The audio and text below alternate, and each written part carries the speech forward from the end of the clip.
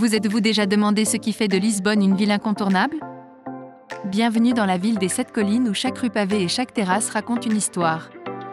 Nous allons vous faire découvrir les 10 choses à ne pas manquer dans cette ville captivante.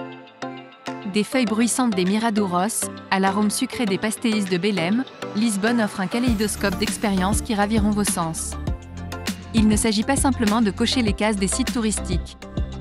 Nous plongeons au cœur de la ville, explorant sa scène culinaire vibrante et ses expériences musicales émouvantes. Que vous soyez un passionné d'histoire, un gourmet, ou quelqu'un qui aime simplement s'immerger dans une nouvelle culture, vous y trouverez votre compte. Nous explorerons ce qui rend chaque recommandation célèbre, pourquoi c'est un incontournable, et à quoi vous pouvez vous attendre lorsque vous vous y rendrez. Attachez vos ceintures, nous partons à la découverte des 10 meilleures choses à faire à Lisbonne. Commençons notre liste par le numéro 10, nous plongeons dans le cœur du plus ancien quartier de Lisbonne, Alfama. Ce charmant quartier est un témoignage vivant de la riche histoire de Lisbonne, avec ses ruelles labyrinthiques et ses maisons anciennes murmurant des contes du passé. Les racines d'Alfama remontent aux morts d'Afrique du Nord, et elle a réussi à conserver son caractère unique à travers les siècles. Visiter Alfama, c'est comme retourner dans le passé. Vous serez accueillis par un labyrinthe de rues étroites et sinueuses qui donnent sur de superbes vues sur la ville et sur le Tage. Vous pourrez peut-être y sentir l'odeur des sardines grillées, se mélangeant aux notes de la musique fado qui résonne dans le quartier. Le fado, musique traditionnelle portugaise, est intrinsèque à l'expérience Alfama. À la tombée de la nuit, le son des chansons fado, mélancoliques mais belles, remplit le quartier, créant une atmosphère à la fois magique et profondément poignante. Rejoindre Alfama est un jeu d'enfant. Elle est bien desservie par les transports en commun, y compris le populaire tramway 28. Vous pouvez aussi faire une petite promenade en montant la colline depuis le centre-ville. Prévoyez de passer quelques heures ici pour errer dans les rues et explorer les boutiques locales et les cafés et vous imprégner de la culture locale. Immergez-vous dans l'esprit de Lisbonne à Alfama. C'est plus qu'un quartier. C'est une expérience, une émotion. C'est là que vous trouverez l'âme authentique de Lisbonne, préservée dans ses rues pavées, sa musique fado et ses gens. Alfama, un endroit où vous pourrez sentir l'âme même de Lisbonne. En numéro 9. C'est une expérience qui vous déplace, l'emblématique tramway 28. Ce tramway jaune vintage est plus qu'un mode de transport.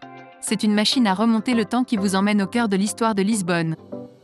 Alors que vous avancez sur ces rails, vous passerez à travers une myriade de quartiers, chacun avec son propre charme. Du quartier de Graça aux ruelles étroites d'Alfama, le tramway 28 offre une expérience unique pour voir la ville. Tout au long du parcours, vous verrez un mélange de passé et de présent.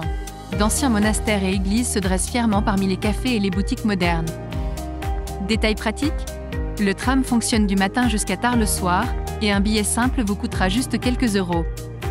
Cette expérience est très prisée, nous vous conseillons donc un trajet tôt le matin ou tard le soir afin d'éviter les foules. Prendre le tramway 28, c'est comme vivre une carte postale à Lisbonne. Pour le numéro 8, nous faisons un détour gourmand au Time Out Market. Ce joyau gastronomique est l'épicentre de la scène culinaire de Lisbonne. Situé dans le bâtiment historique du Mercado da Ribeira, le marché a été un centre vibrant pour les commerces depuis la fin du 19e siècle. Aujourd'hui, c'est un paradis pour les gourmets, regorgeant de plus de 40 stands alimentaires servant un assortiment de délices portugais. Attendez-vous à être titillé par les arômes alléchants de plats traditionnels comme le bacalhau, une spécialité de morue salée, ou les pastéis de nata, les emblématiques tartes à la crème portugaise. Le marché est également un excellent endroit pour goûter à une variété de vins portugais, parfait pour accompagner vos explorations culinaires. Vous trouverez le Time Out Market dans le quartier animé de Caisse de Sodré, facilement accessible en métro, bus ou même à pied si vous séjournez dans le centre-ville.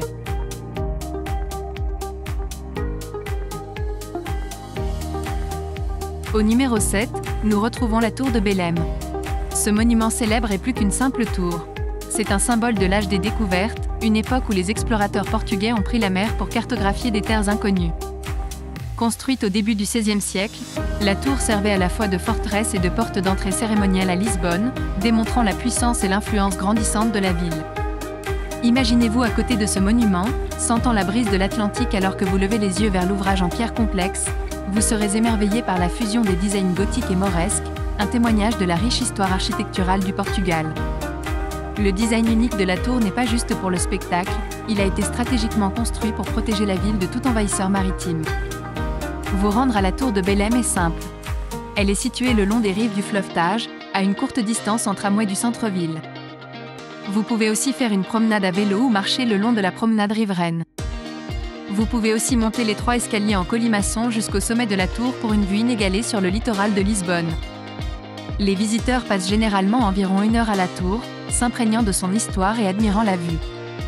Mais n'hésitez pas à vous attarder plus longtemps, peut-être avec un pique-nique sur les pelouses à proximité. La tour de Belém, une sentinelle au bord de la mer, se dresse comme un témoignage de la grande histoire de Lisbonne. Pour le numéro 6, nous plongeons dans le monde émouvant de la musique fado. Ce genre mélodique et lancinant, reconnu comme un chef-d'œuvre du patrimoine oral et immatériel de l'humanité par l'UNESCO, est le cœur et l'âme de la culture portugaise. Né au début du 19e siècle dans la ville de Lisbonne, le fado est une expression profondément émotionnelle de nostalgie, de mélancolie et d'amour. Pour vraiment apprécier le fado, aventurez-vous dans les rues pavées étroites d'Alfama ou de Moraria, où la musique est née. Ici, cachés dans des maisons traditionnelles de fado, vous trouverez des interprètes passionnés, ou fadistas, versant leur âme dans chaque chanson. En vous immergeant dans la musique, attendez-vous à une atmosphère intime, avec des lumières tamisées mettant en scène l'émotion brute qui est le fado. Chaque note, chaque mot, raconte une histoire, écho de la riche histoire de la ville et des expériences partagées des locaux. La musique fado, un son émouvant qui raconte les histoires de la ville et de ses habitants.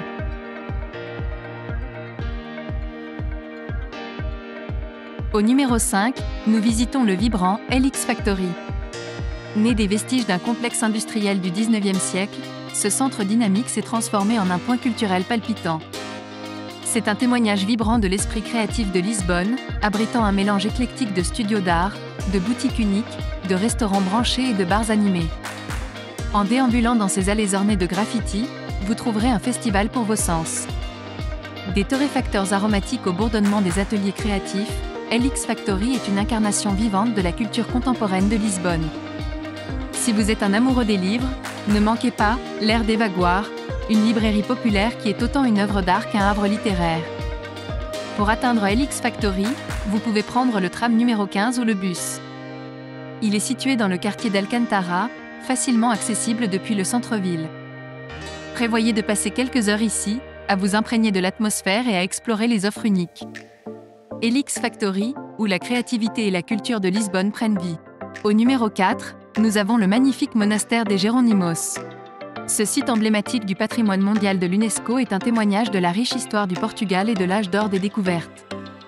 Construit au début du XVIe siècle, le monastère est une merveille de l'architecture manueline, un style uniquement portugais qui combine des éléments gothiques et de la Renaissance. Le monastère des Géronimos était à l'origine la demeure de l'ordre de Saint-Jérôme, dont la responsabilité principale était de réconforter les marins et de prier pour l'âme du roi. Aujourd'hui, il se dresse comme un symbole de la grandeur et de la puissance d'exploration du Portugal, captivant ses visiteurs avec le détail orné de ses cloîtres et l'ampleur impressionnante de son église. En vous promenant dans les vastes intérieurs du monastère, vous serez captivé par le réseau complexe d'arches voûtées, de colonnes entrelacées de motifs botaniques, et l'autel magnifiquement orné. Ne manquez pas les tombes de Vasco da Gama et Luís de Camões, deux des figures les plus célébrées du Portugal, reposant dans l'église. Atteindre le monastère des Géronimos est simple. Vous pouvez prendre le tramway 15 ou la ligne de train de Cascais jusqu'à la station de Belém, et de là, c'est une courte marche jusqu'au monastère. Allouez au moins 2 à 3 heures pour votre visite afin d'apprécier pleinement la grandeur architecturale et l'importance historique de ce monument. Alors, la prochaine fois que vous vous trouvez à Lisbonne, n'oubliez pas de remonter le temps et de témoigner de la splendeur de l'âge des découvertes au monastère des Géronimos.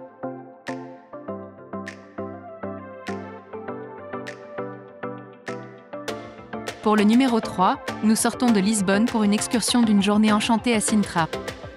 Connue comme la ville de contes de fées du Portugal, Sintra est célèbre pour ses palais captivants, ses manoirs opulents et ses collines verdoyantes.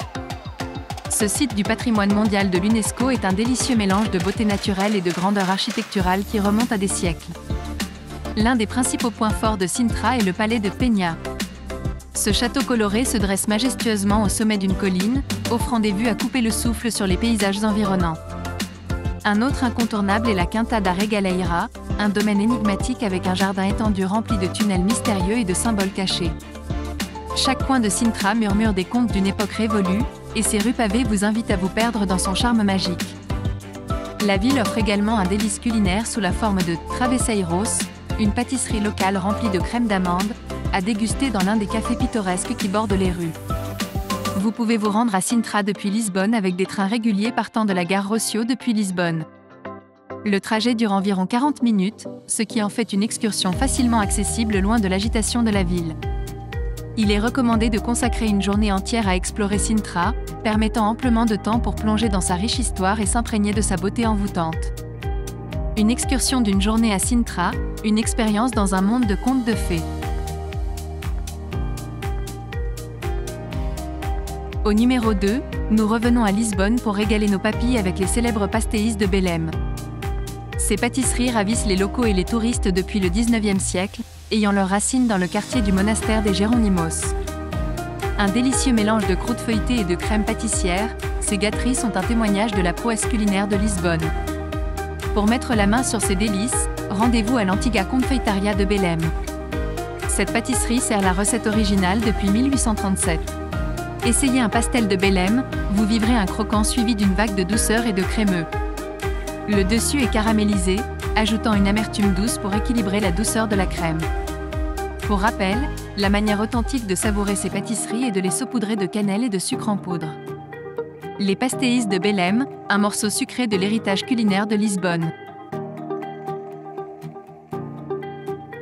Et enfin, en numéro 1, nous avons les points de vue époustouflants aussi des miradouros de Lisbonne. Les miradouros, un terme portugais se traduisant par « vue en or », sont des terrasses ou des balcons stratégiquement positionnés dispersés à travers les 7 collines de la ville. Ces points de vue sont plus que de simples sites touristiques. Ils sont le cœur et l'âme de Lisbonne, offrant des vues panoramiques sur les toits en terre cuite de la ville, le fleuve Tage scintillant et au-delà. Qu'est-ce qui rend ces points de vue si spéciaux? Eh bien, chaque miradouro raconte une histoire. Ce sont des points de vue historiques qui ont été témoins de l'évolution de la ville au fil des siècles. Imaginez-vous debout au sommet de l'un de ces points de vue, sentant la douce brise avec Lisbonne sous vos yeux. C'est une expérience absolument à vivre si vous passez dans le coin. Alors, où pouvez-vous trouver les meilleurs miradouros? Il y a le Miradouro da Senhora do Monte, le point le plus élevé de la ville, offrant une vue panoramique sur l'horizon de Lisbonne. Ensuite, il y a le Miradouro de Santa Luzia, célèbre pour ses bougainvilliers vibrants et sa vue envoûtante sur le quartier d'Alfama. Cependant, l'expérience ne se termine pas avec la vue. Beaucoup de ces points de vue disposent également de cafés pittoresques où vous pouvez vous asseoir, siroter une tasse de café traditionnel portugais et vous imprégner de la beauté de la ville.